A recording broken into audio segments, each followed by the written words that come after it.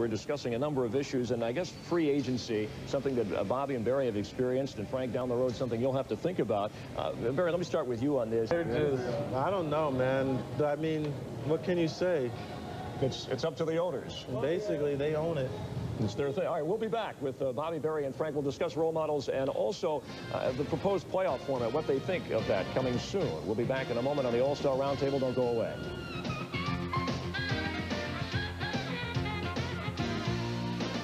Classic here at Oriole Park at Camden Yards, and we're talking with some of the all-stars who are performing in that. Now, next year, baseball has proposed a new playoff format with 2 teams making it from each division, actually a wild card team in the following year. Owners have proposed that. The Players Association still has to vote on that, but what do you think of a wild card team and an expanded playoff format?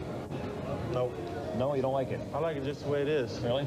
Yeah, 2 teams of each division and 2 teams of the other division, and then go head-to-head, and then the next team, you know, you go head-to-head in the World Series. I don't understand it. I don't like it like basketball or something. I think too many, yeah, that's too many. Bobby, how about you? I feel the same way. I think I believe that that's what makes baseball so special. That grind that we go through, and it's a special feeling. Sometimes, you know, the constellation is you don't get anything, but that to believe that you're there and you was part of that playoffs. How about, is Frank, you agree or you? I disagree. I would like to see more teams in the playoffs because you just want to get to the playoffs. most definitely. In every other sport, there are a lot of teams in the playoffs. I think the team that runs away early, like the Giants right now, I mean, they could fall apart the second half. They could walk Barry Bonds 200 times the second half, and nothing happens, you know. So I just feel the top 2 teams should be invited to the playoffs and let them go at it, because at the end of the year, you know, the team on top maybe not the best team that's playing right now. How many games should we play? You think that we'd have to shorten we got to, you know, they can work that out. I think we'll be playing till January. That's true. They can shorten the season to 150 games, 145 games, something like that. That's been discussed, at least the regular season before the playoffs. How about Charles Barkley says not a role model? With the amount of attention that you players are given, the publicity, the exposure, do you think you should be? Well, I think you got to understand where Barkley's not a game from. show. No, I'm serious. You got to realize he's trying to say, hey, don't put your kid's responsibility on me. Okay. What happens is, I mean, you got to raise them.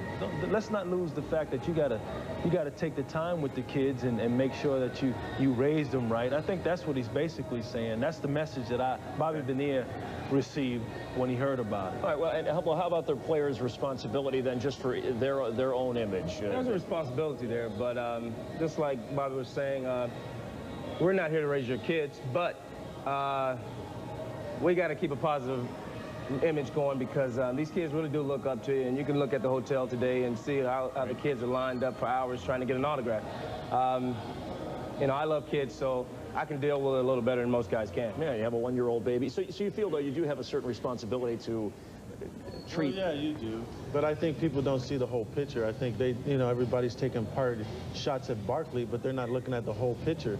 You know, if you want to lead by example, you pay money to go to a baseball game, and you pay your money for them people to entertain you. Well, your ticket doesn't say autographs. Your tickets don't say that we're role models. Your ticket doesn't say, your ticket just says pay to see the show. Ball player. So, and then we're ball players. But I do think that we owe something to them, and as an example for society, because we are public property. We are national commodity or people or whatever you want to call it. But in a sense, I don't want, you know, it's like people that go through parental situations, don't blame your parents for you going out to rob that store over there, because your parents didn't have nothing to do with it. You made a mistake on your own. Don't blame a baseball player because they had a scuffle over that one incident when that kid accidentally, you know, had that accident with that child over there. Don't blame us for that. All right, and those are the words of Barry Bonds. We'll be back with Bobby and Frank and Barry in just a moment. Don't go away.